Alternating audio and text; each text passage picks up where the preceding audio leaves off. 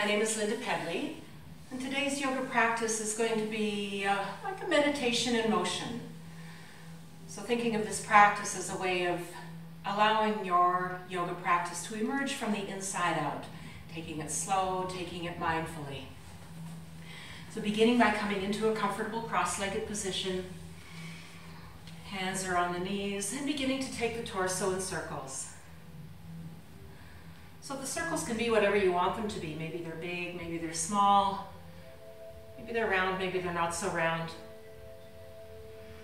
And if you're comfortable closing your eyes, you're welcome to do that.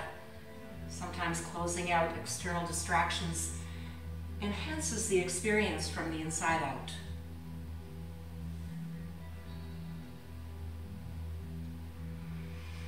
And the next time you come forward, pausing to change directions.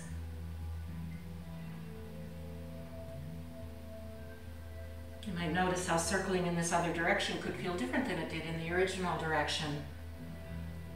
So feel free to adapt the movement in any way that feels intuitive for you. This always is your yoga practice. If at any time there's something I'm guiding you through that doesn't feel appropriate in your body, then please feel free to adjust and adapt in a way that honors your unique experience.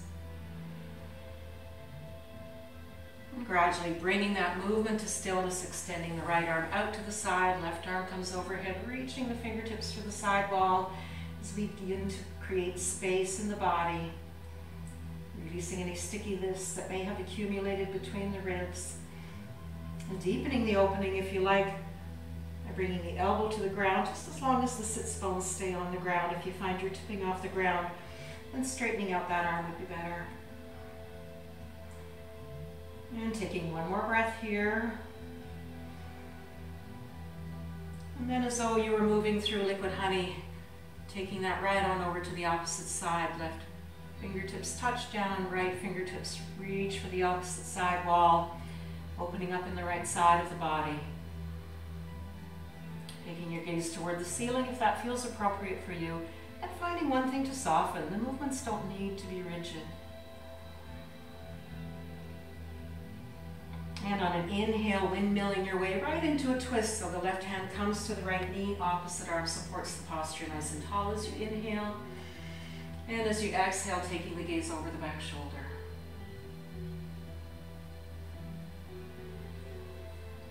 And inhaling your way through center, exhaling right on over to the opposite side, inhaling to create length in the spine, and exhaling to deepen the twist.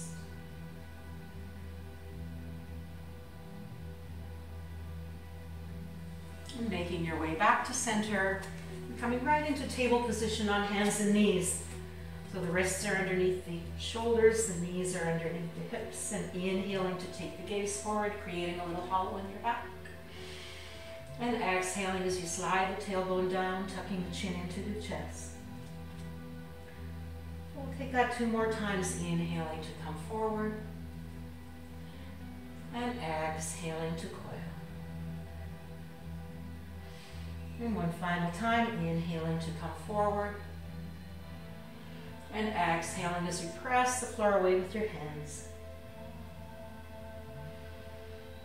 And coming into a neutral position, bringing the right foot forward between your hands. Both hands come up onto that front knee, and then rooting down as you reach up, extending the fingers toward the ceiling, reaching energetically through the elbows and the fingers, even as you soften the shoulders. So adding on a back bend if you like.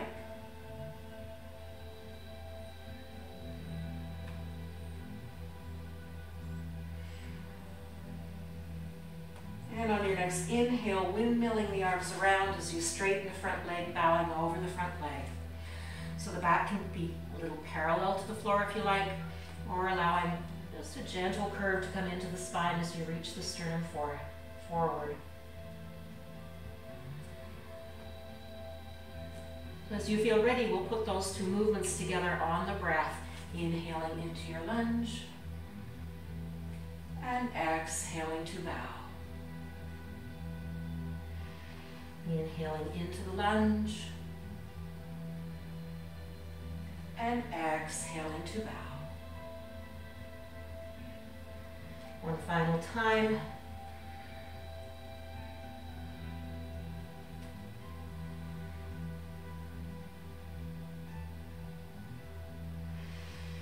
And bringing the knees together. And taking that right on over to the opposite side, bringing the left foot forward between your hands. Both hands come to that left knee. And then rooting down as you reach up. Softening the shoulders. And adding on a back bend if you like.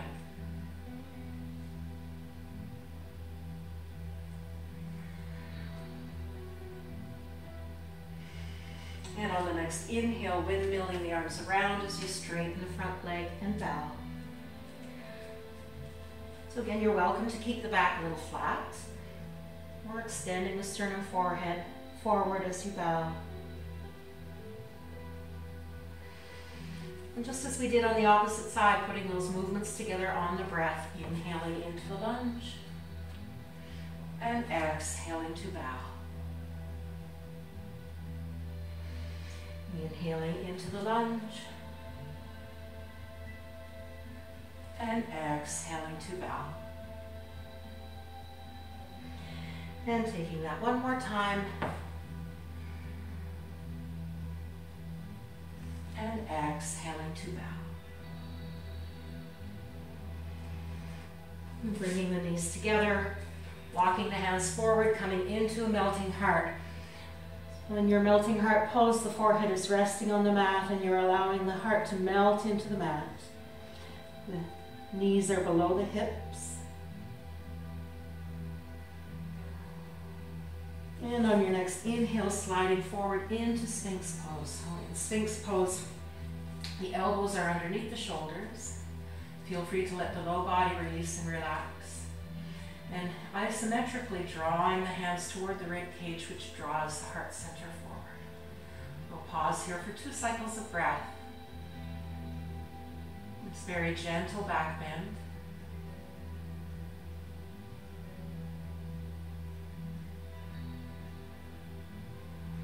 And releasing the torso down onto the mat, pressing the floor away with your hands as you cross the ankles, coming right back into a comfortable seated position and taking the torso in circles. So this is our grounding place. This is our centering place.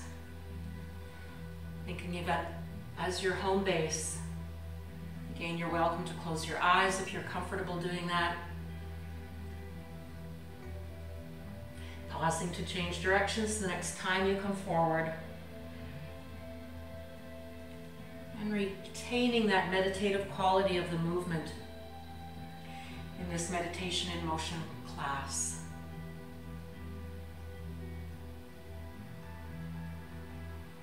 And gradually bringing that movement to stillness, extending the right arm out to the side, left arm comes overhead, reaching the fingertips for the side wall. And inhaling your way through center, taking that right on over to the opposite side.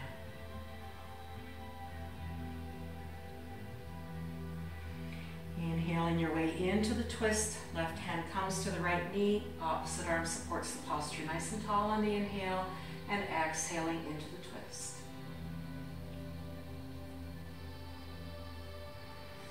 Inhaling your way through center, and exhaling your way right on over to the opposite side.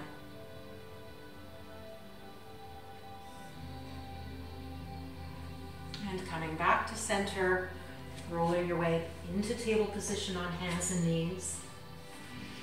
And we'll take 2 rounds of cat and cow breath this time. Inhaling as you draw the heart center forward, little hollow in the back. And exhaling to press the floor away with the hands. Taking that one more time. And exhaling, pressing the floor away with the hands. Coming back to neutral, curling the toes under and pressing your way right back into downward dog. You're welcome to pedal the heels toward the mat one at a time, or if you're feeling warmed up in the back body, maybe the heels are releasing toward the mat with ease. Just letting the neck and head relax between your arms. And then looking at that space between your hands, bringing the right foot forward into that space. Feel free to help it along on the way, or even lower the back knee on the way as well. And then with the left hand firmly underneath the left shoulder, either on the mat or on a block, Inhaling the right fingertips to the ceiling, coming into a twist. Taking the twist right up to the upper back as you press energetically through the back heel. And on an exhale, sweeping the mat with the fingertips and inhaling into the twist. Exhaling as you release the fingertips and inhaling into the twist. And taking that one more time.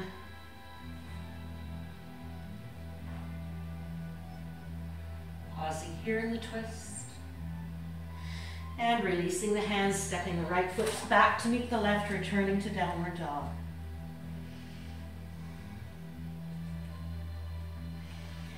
And as you feel ready, taking that to the opposite side, bringing the left foot forward between your hands. And with the right hand firmly underneath the right shoulder, inhaling the left fingertips into the twist. So we'll pause here, just allowing you to really feel the sensation in the spine as you take the twist into the upper back. And exhale and release, brushing the mat with the fingertips. Inhaling into the twist. Exhaling to release. And inhaling into the twist. And one final time. And inhaling into the twist. Pausing here. And releasing both hands down onto the mat, lowering the knees. Walking the hands forward, coming into your melting heart. Letting the forehead release onto the mat.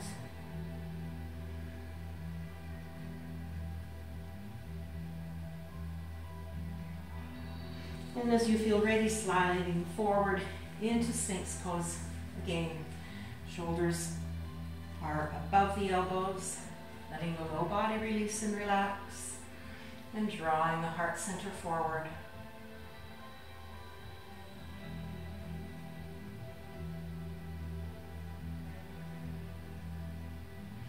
And lowering the torso down onto the mat, pressing the floor away as you cross the ankles, coming right back into a comfortable seated position. Right back to home base, hands are on the knees, taking the torso in circles.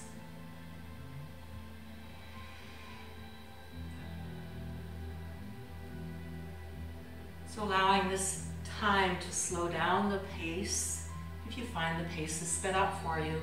Changing directions.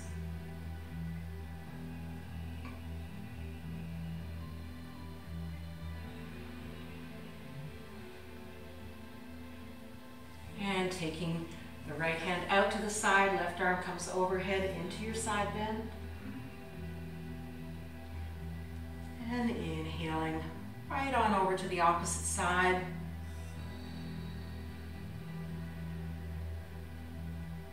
And inhaling your way right into the twist.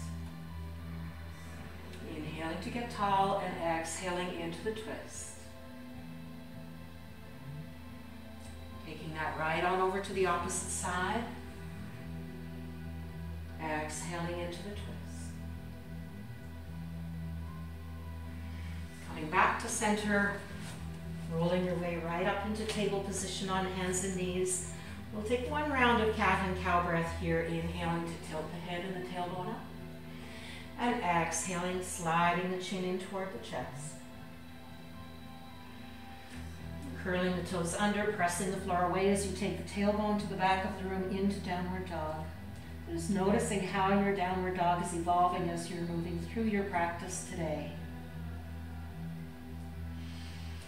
And inhaling the right toes to the back of the room. Looking at that space between your hands, bringing the right foot forward into that space. And when you feel nice and solid in your base, coming up into a high lunge, both hands onto that front knee. And then again, just as we did early in our practice, rooting down to reach up. Softening the shoulders, adding on a back bend if you like.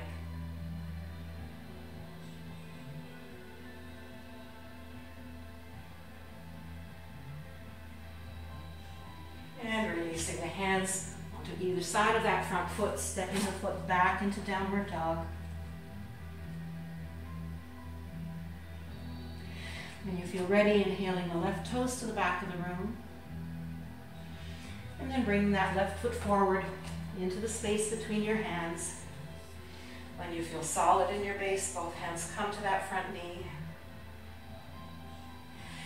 And then rooting down to rise up. Softening the shoulders. And adding on a back bend if you like.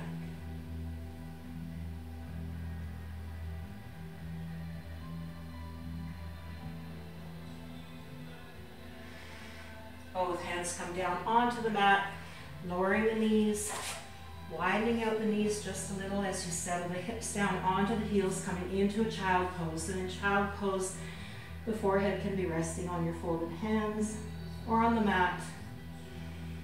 A little gentle pressure on the forehead creates an additional calming effect on the nervous system. We're pausing here for 3 cycles of breath, allowing the whole body to soften downward. With each exhale, releasing deeper into that place of deep release that comes with the exhale.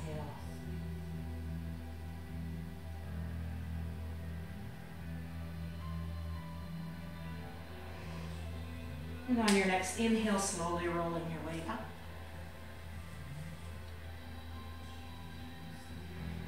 It comes up last, taking a moment to receive the benefits of child pose.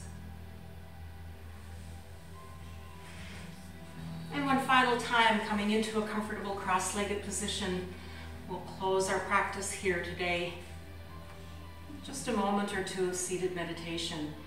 Hands can be resting gently on your knees with the palms down or with the palms up, whatever feels more intuitive for you today.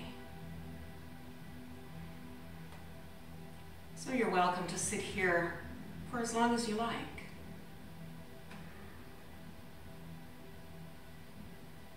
Or if you consider your practice to be complete today, bringing your hands together in front of your heart and bowing to yourself, acknowledging yourself for coming to your yoga practice today. And I'm grateful that you shared your time with me. Namaste.